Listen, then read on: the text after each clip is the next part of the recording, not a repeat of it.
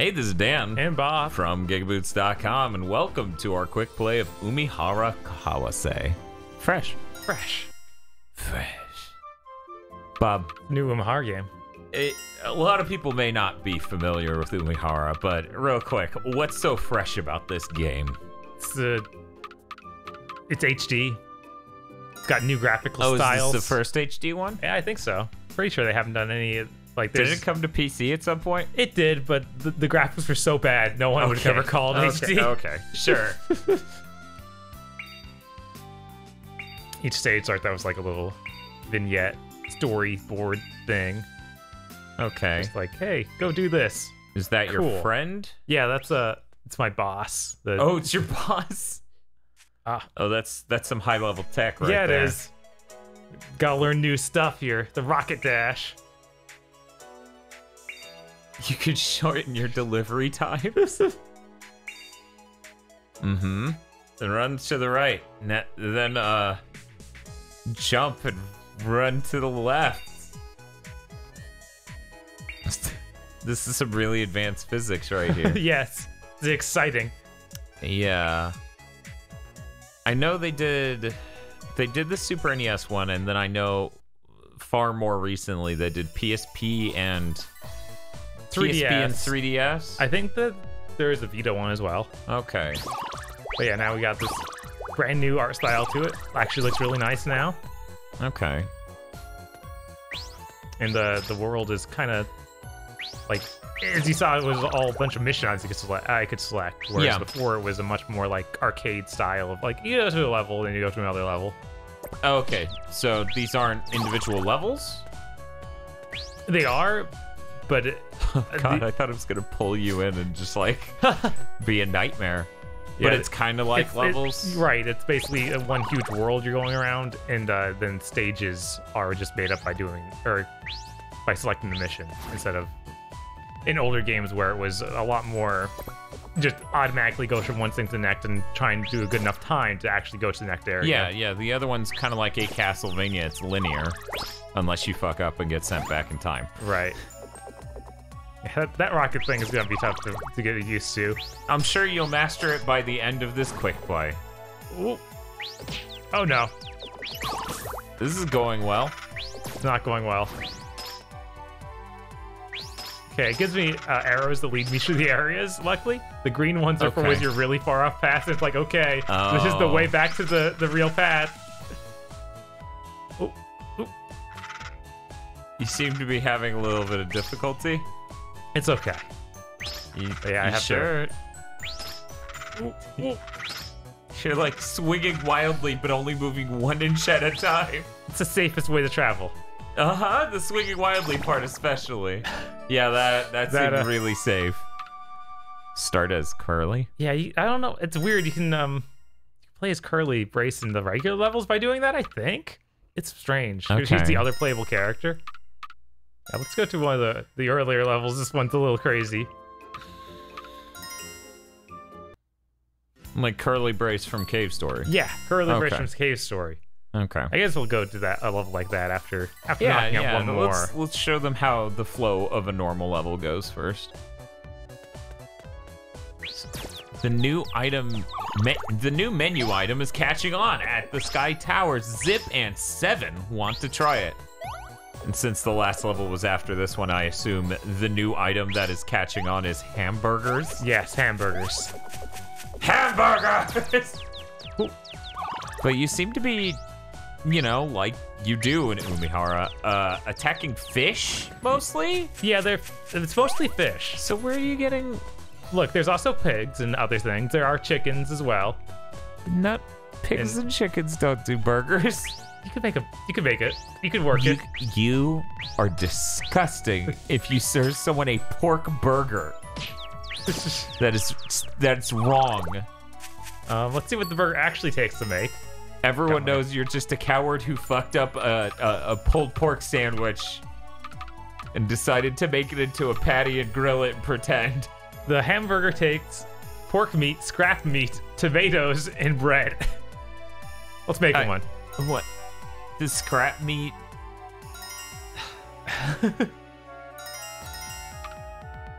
But yeah, you got this menu where you can just make any of this stuff, and they all have little bonuses attached to them. So that let me have a longer fishing hook. Okay, is that just for this mission? Yeah, it only lasts that amount of time, so even in the middle of this mission, it's probably gonna run out. It's got a little icon for it in the lower left under my hunger meter. But yeah, that's how long my chain is now. Oh, okay. Okay, the icon just lets you know that you have that. There's no, like, timer to let you know how long you're gonna have it? No, unfortunately. Okay. But yeah, with the fishing line, you actually get a whole bunch of different buttons to help you deal with it. Like, you have the regular just Y buttons going to shoot it out, but then you got all the shoulder buttons, and those will shoot it out in different directions. Like, oh, that's really helpful. Oh. I do not believe that was the case for the SNES one. Yeah, I don't think you had a lot of options on that in the SNES version. Oh, jeez. You seem to be having a lot of trouble in this quick play. Yeah. Okay, but I don't yeah, think I've seen you struggle as much, but what were you? Oh, L1 yeah. and R1 do like those directions, then you got R2 and L2 to do the lower right and lower left. Yeah, so your shoulders do your diagonals. Yeah, you get a little range of movement on those. Nice. Ooh. Okay.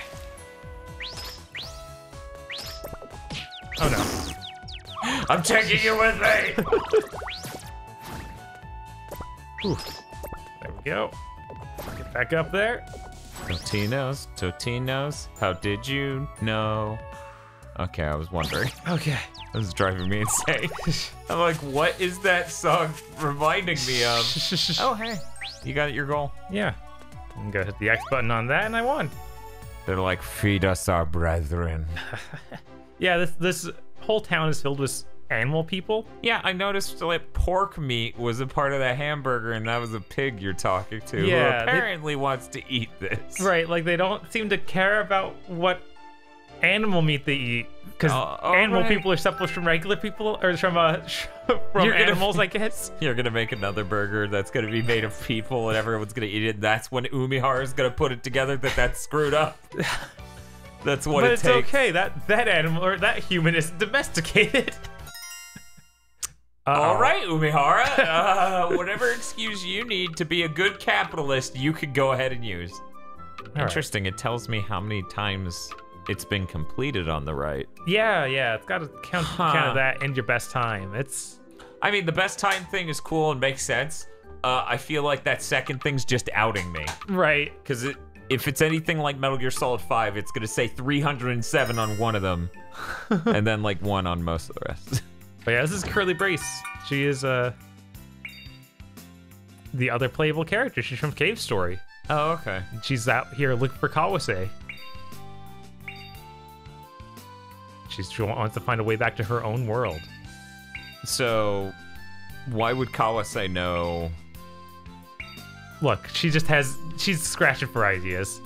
Oh, okay. Kawase, the people in this town that are animal people all say that she looks like her. So I was like, okay, maybe there's some connection here. You got a face. Your face reminds me of this other person with the face. But yeah, she's got the fishing line like Kawase. And she's got a gun. She seems a bit overpowered. A little bit. Can you use the fishing hook at the same time as the gun? Yeah, of course. Oh my god. That just seems like a recipe to just, like, cheese the game. Maybe. I want to see speedruns for the Curly Brace mission. Yeah. That must be it. The Totino's theme is going to be stuck in my head forever. It's going to be real good. But yeah, even when she shoots stuff, it just knocks it out, though. You still need the fishing line to finish it off. But it can just destroy projectiles, which is very useful. Yeah, what does that just get the projectiles out of your way, or like when you hit projectiles with your hook? Oh, if I hit projectiles with my hook, you can catch them, and they're apparently spitting nuts at me, so I can then get the cooking ingredient. Oh, okay. That was a very stubborn coconut. Yes. Which I think that, yeah, let's make one of these. Now that I won't be knocked back if I get hit. But I want to show off the 80 animation for Curly Brace. Very good. It is pretty good. I do like the art style of this. It and the soothing music kind of remind me of Gunbound. Yeah, I had that feeling as I played it too. I have to wonder if anyone remembers what Gunbound is. Some people remember Gunbound. I'm not saying most people should, but this game looks really fun. When you move, can you use the D-pad or is it just stick? Oh, it's D-pad. Okay, that's You can use stick. This is actually my first time using the stick to do that. Oh. Oh, that's not the enemy. That's a plant. Mint. Oh, no. Oh, man. You know, the fact it makes me want to play Gunbound is way worse than it reminding me of the Totino song. There's gotta still be service for it or something. Yeah. There's a fork of it that you can run on your own system. And then it, doesn't need the terrible microtransactions and stuff. Yeah. Get us tomatoes. We're upset you're taking so long to feed us our brethren. Actually, I have no idea. What are you gonna talk to them about? I think it's just more looking for Kawase.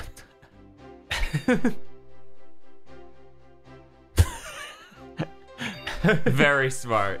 You're very smart.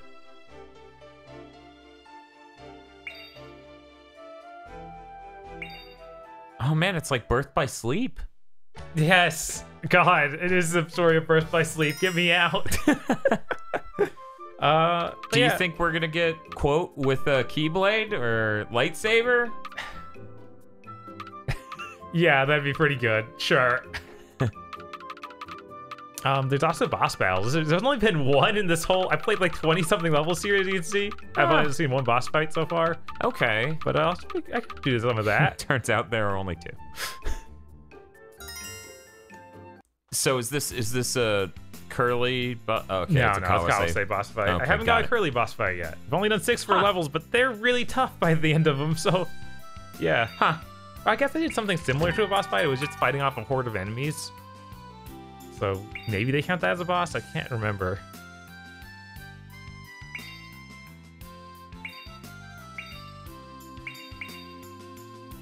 I gotta go fight the giant tadpole. Oh. And they actually give me an explanation of how to do that, which is something they've never done. But I can just show you. That's probably a good idea.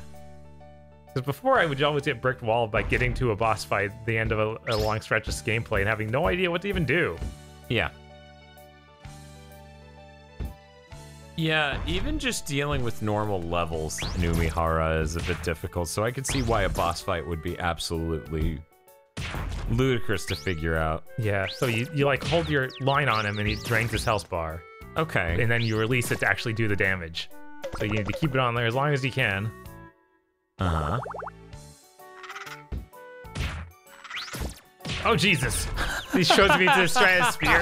Yeet! Oh, I guess that's scrap meat. Okay, got it. Wait a second, it just occurred to me that thing was hatching frogs. Yeah. But it was a tadpole. Uh-huh. Okay. Yeah, there's lots of questionable things. Yeah.